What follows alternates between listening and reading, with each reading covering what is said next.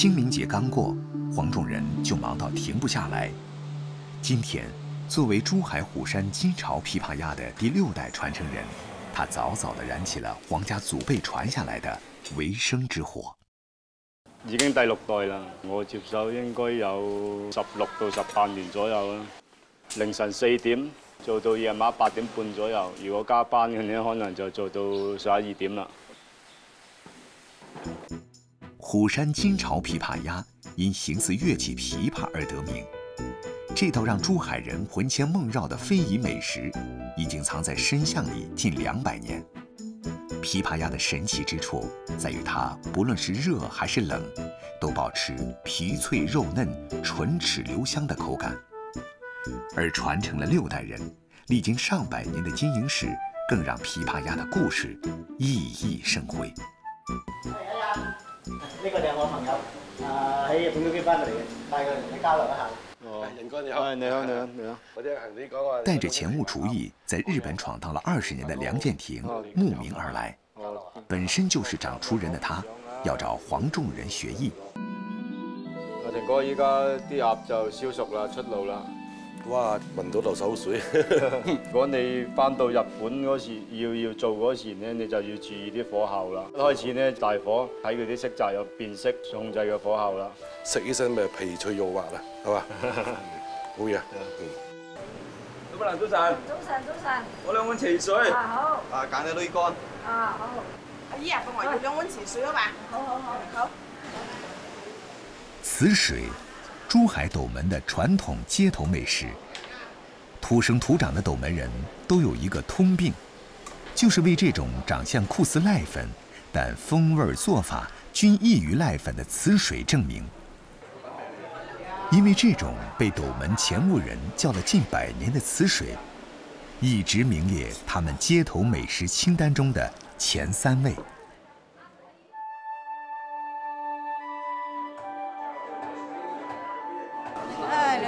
池水到啊！池水最後1碗賣晒啦嚇！多謝多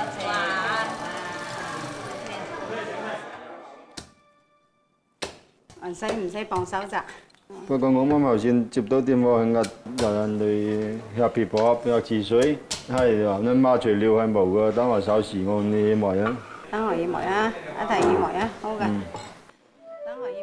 80後的黃種人從2004年開始接手祖輩傳下來的特色美食，珠海市非物質文化遺產金巢琵琶鴨後，母親黃以長就也身體力行地支持兒子。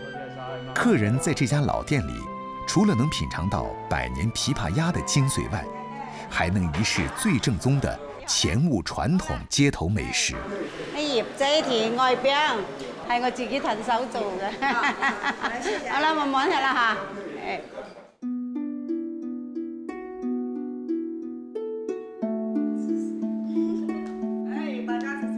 在物質匱乏的年代，普通市民想品嘗一碗足料磁水，往往只能寄望於春節的飯桌上。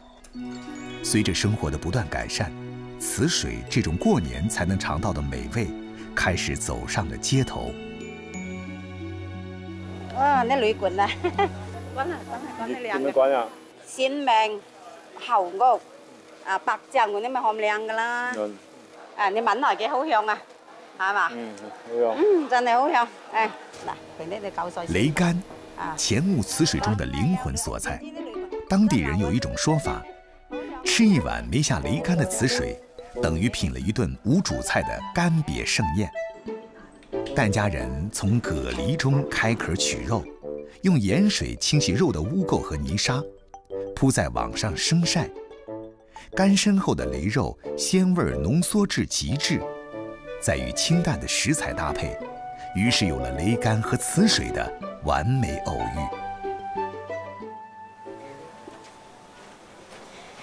遇。洗米啊，浸啲米之後呢，我就去煮飯。煮好啲飯呢，就2罐隔夜，一定要隔夜先涼啊。浸泡的大米和隔夜熟米飯均已準備就緒，黃以長要開始最吃力的粉末沖打。把浸泡好的大米倒进石冲，一踩一撩，看似简单的动作，需要手和脚的高度协调才能完成。把米粒变成米粉，需要500到600次的踩踏。以前就個戶戶都要種，而家用機器打啦，係咪？都係要買，我就唔肯定佢靚唔靚，種出嚟嘅後果肯定靚嘅。将冲好的米粉倒进筛网過濾，隔粗留細，粗的米粉混上隔夜飯，再倒入石冲。一定要落冷飯，唔落冷飯就唔仁義啊！之後之後就中啦，中啦就最細咁咪得咯。米粉冲好之後，開始了決定此水口感好壞的重要工序——搓粉。嗱，水一定要緊，撞落嘅近東嘅要到8到90度，咁就慢慢嚟搓粉啦。嗱，搓粉係咁慢慢搓啫，唔滲得吉嘅。一時間倒水啫，佢就為熟噶啦，為起粒噶啦。一直搓到佢長甜為止，又注意搓到佢起啦，搓到起水粉咁就得噶啦。從粉狀到團狀，再到糊狀，只能採用開水遞加法。每次搓粉都是一次製作人雙手經受滾燙測試的挑戰。米糊到了能以線性狀態往下流的標準，就可以開始最後一個步驟——賴。9號啲粉就用嘢學，準備嚟耐啦嚇，佢嘢學，不過佢學緊咗40年噶啦，真係好老噶啦，佢學得好老噶啦。賴就是淚的意思，米漿經椰殼孔形成線狀，順勢淚進開水中，沸騰的鍋水讓米漿迅速凝固。都係轉完之後咧，浮嚟少少筋咧就比較滑湯啊，流浮嘅咯。流浮之後咪就摸下冷河嘅咯，嗰個冷河就上冷啦。此水賴成後，黃義長會把蒜頭爆香，加入水煮開，再下糖、鹽、胡椒和雞粉，用作此水的湯底。把擂乾爆香，在猛火熱油的催化下，加上臘腸、蝦米、魷魚絲、鵝腎、鵝腸等配料，淋上湯汁，一碗傳統的前霧此水才算大功告成。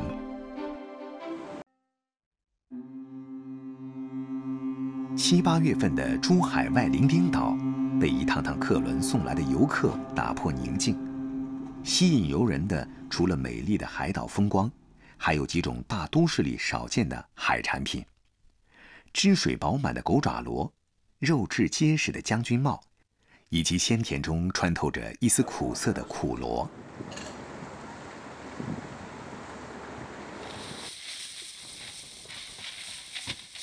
福建人叶志成自小就在海邊長大，受父親的影響，2006年大學畢業後來到桂山島，從事苦螺的養殖。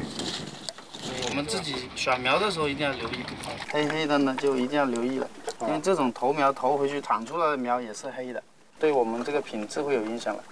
像這種品種的呢就比較好了，長稜角的，顏色又可以，消費者就比較喜歡這種品種。對，我們下去了。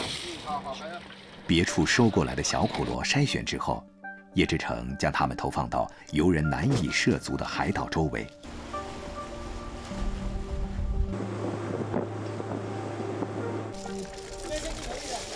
2年之後的苦螺，體重可達螺苗的5倍。07、08年的時候最多，最起碼1年可以上到500萬斤。現在已經基本上30萬斤、50萬斤都不到了。再不保護一下這個資源的話，我們以後自己都不知道靠什麼為生了。6年前，葉志成做出一個大膽的決定，與當地政府簽訂合同，對外山群島區域內的苦螺、將軍帽、狗爪螺分階段有序的保護性開採。將軍帽學名利螺，因螺殼形似中國清朝士兵的帽子而得名。狗爪螺是鹅颈藤壶的一种，其顶部尖尖凸起，分成数瓣，长得极像狗爪，因其特异的外形，常被称为外星生物。每年的6月至9月，正当采集季节，但叶志成总是忧心忡忡。你看这边呢，这么大的云又过来了，你看那边，估计是很快又要下大暴雨了。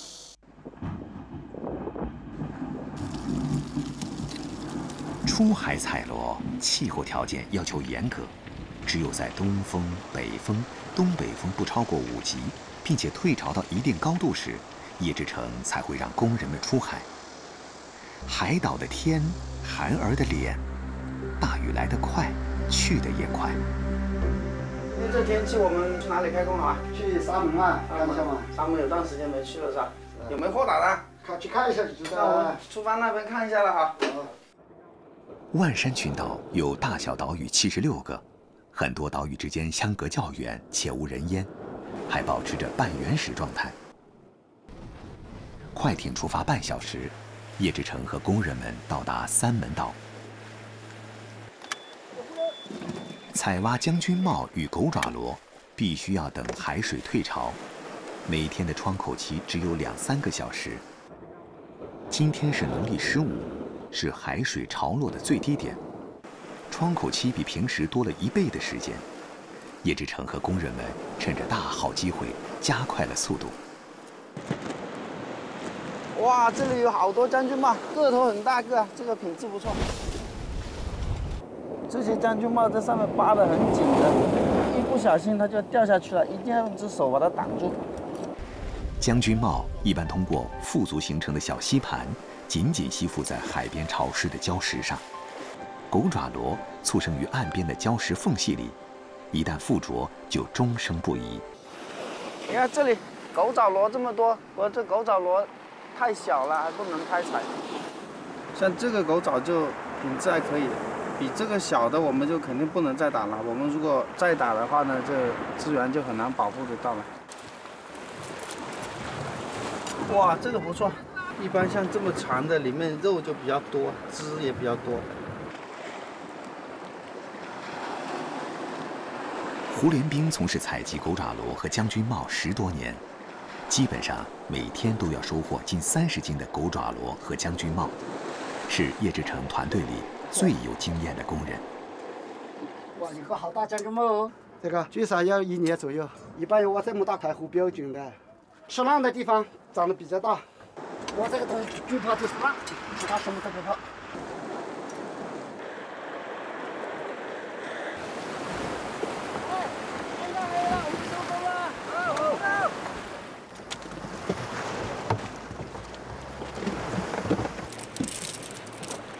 今天收获还不错啊！哇，这个好大个，你看，这个将军帽完了2年半左右也才那么大，隔着楼有70-80斤嘛。这个算大的了，很少的刮风了以后才稍微有一点这么大的。今天的收获很不错，采集的新鲜海产，挑拣是非常重要的一环。像这种烂的就一定要把它挑出来的，这么大个，你看打烂掉就可惜了。这个烂的发到市场上就会臭了，如果顾客买回去跟好的一起煮，就整一锅都会臭了。这个就亮了，这种是价格最高的，颜色又黄，肉质又比较饱满，主要就是这种比较少。新鲜的将军帽做法简单，将军帽底部朝上放在盘子里，用腌制好的蒜蓉铺满，隔水蒸3至4分钟。当肉与壳刚刚分离，也是口感最佳之时。此时的将军帽肉质富有弹性，浓浓的蒜味儿掩盖不住将军帽的鲜甜。狗爪螺的做法更直接，把狗爪螺放入冷水中，3-5片姜用以去腥。水开之后，再煮2分半钟，狗爪螺即可起锅。狗爪螺铠甲状的外皮往往让人难以下口，叶志成却能轻松应对。我们吃狗爪螺最好是拿起来从这个地方咬进去，把里面的汁先吸了，里面的汁是最鲜美的，然后再吃它这个肉。一天的辛苦，让叶志成消除疲劳的方式，莫过于一家人其乐融融地享受劳动的果实。孩子们的赞美是他最幸福的时刻。位于珠海斗门的前雾镇，有着广袤的滩涂。这片常年被淡海水涵养着的三角洲平原，孕育着一种难以捕捉的小黑鱼。为了品尝到它，庄泥鱼能手黄国富就依然恪守不做不食的古训。我哋幾百年前嘅老一輩嘅呢，佢都係靠做泥魚過生活㗎。前雾泥鱼也称海鲶鱼，它体型虽小，但肉质细嫩，鲜美无比。但要把这种小黑鱼从滩涂端上餐桌，过程却不那么容易。做泥魚嘅呢，即係個困難程度呢，即係第一講芡氣，講芡時，第二呢就講配條，一個月就2個水㗎，一水呢哋都3、4芡4芡，咁呢啲芡時唔好嘅呢，你哋想氣都冇氣㗎啦。经济的发展，环境的变化，不少村民都抛弃了捕泥鱼这种靠天吃饭、凭绝技过活的日子。過幾日拖8拖9㗎啦，過幾日拖8 9㗎啦，準備做泥魚咁貴㗎啦。你小心啲啊！得啦。前人的经验加上后人的实践，前雾虎山的渔民悟出了捕抓泥鱼的最佳时机，那就是农历的初9前或者25后的退潮期。而在退潮期到来之前，要准备好捕捉的工具——魚籠。第一就要選擇呢竹，啲竹呢唔2年以上嘅竹呢唔織得㗎。第二嘅呢，你織佢個籠數呢個籠口呢，需要12個工序啦。魚籠的制作十分讲究，竹子锯成40厘米的竹节，竹节破成条宽约1厘米的篾片，然后将1厘米的篾片破成40条左右的篾条，最后用小小的竹篾一点点地编织成鱼笼。完成一个鱼笼的编织需要25分钟的时间，这需要有工匠般的细心和耐心。一個籠呢，織籠呢就係6角編織嘅，1角啊，2角啦，3角、4角、5角、6角啦，咁就6角編織法㗎啦，嗰個籠口嗰個籠數呢，其實整嘅注意人嘅，佢哋唔會走出嚟啦。容易走入去呢，佢哋唔得甩㗎，佢嗰度卡住嘅嘛。你放個籠落去呢，我咁接住佢呢，係嘛？佢都唔會出嚟啦。一个下午的时间，付叔织了不到20个鱼笼。除了鱼笼，用黄麻布缝制的壕袜，滩涂上行动的泥板，装泥鱼的鱼篓，4大工具一样都不能少。到了农历10月初9，今天水位最低的时刻是中午1点。午饭过后，黄国富带齐装备，来到了距离家5公里外的沙垄冲。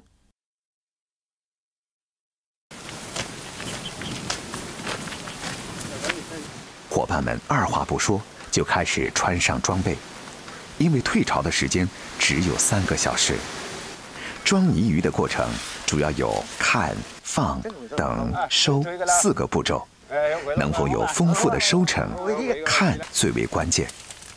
这中间没有教科书，没有攻略，凭的是渔民多年来的经验积累。揀邊類㗎啦，得㗎啦。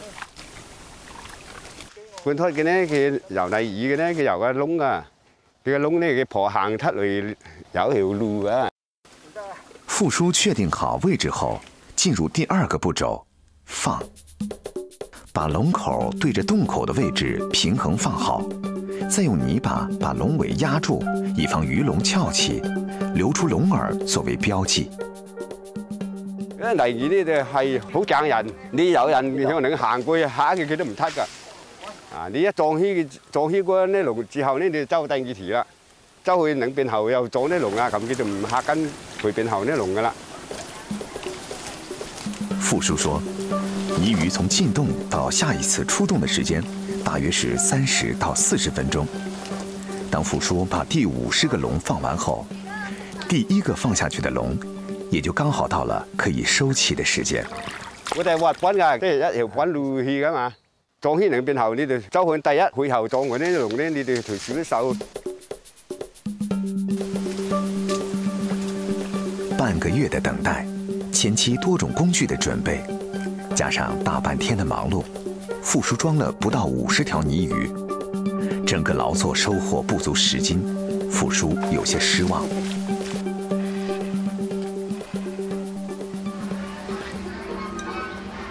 因為啲圍區造船裝泥魚越來越少地方啊，冇地方裝啊，咁所以啲人都唔停嘅去裝泥魚啊，係得閒咧就去揾就裝啊，1斤2斤啦，攞嚟煮腿咁。師傅嘛？我先留啲泥魚。吃了60年，傅叔對這口味道的熱愛從未減退。呢啲魚仔就小紅嘅鑊咧，就得到見啲鱗出嚟嘅，嗰度刨唔到嘅。魚鱗去除後，再慢火用油煎香，到8成熟得放醬油、蔥段和薑片，然後上蓋焗3分鐘。這便是前務遠近馳名的一道名菜——醬油焗泥魚。傅叔認為，泥魚的鮮美和就地取材、現捕現吃有着直接的因果關係。